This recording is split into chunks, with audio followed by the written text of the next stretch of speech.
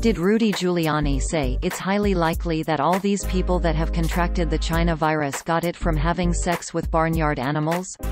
No, there's no evidence he ever said that. Searches on Google and Twitter turned up no instance of such a quote attributed to Giuliani, who has tested positive for COVID-19.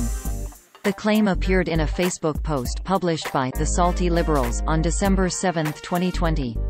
The post included a short message, which read, "I cannot confirm or deny this."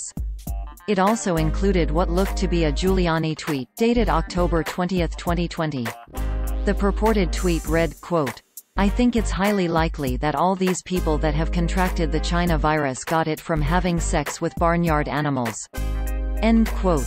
This is what the post looked like at the time of writing. Source: Facebook screenshot taken on Monday, December 7, 19 hours 20 minutes and 20 seconds 2020 UTC. Led Stories conducted a Google search on Rudy Giuliani China virus barnyard animals, and a similar search on Twitter. Neither turned up any evidence that Giuliani said what the tweet said. Giuliani, who is Donald Trump's lawyer, has tested positive for COVID-19.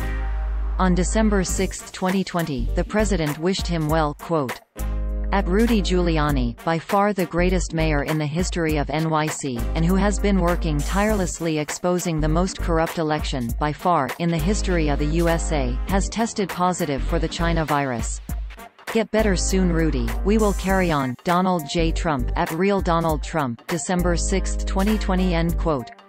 For his part, Giuliani thanked his supporters and expressed confidence in a quick recovery, quote, "Thank you to all my friends and followers for all the prayers and kind wishes. I'm getting great care and feeling good, recovering quickly and keeping up with everything." Rudy W. Giuliani, at Rudy Giuliani, December 7, 2020. End quote.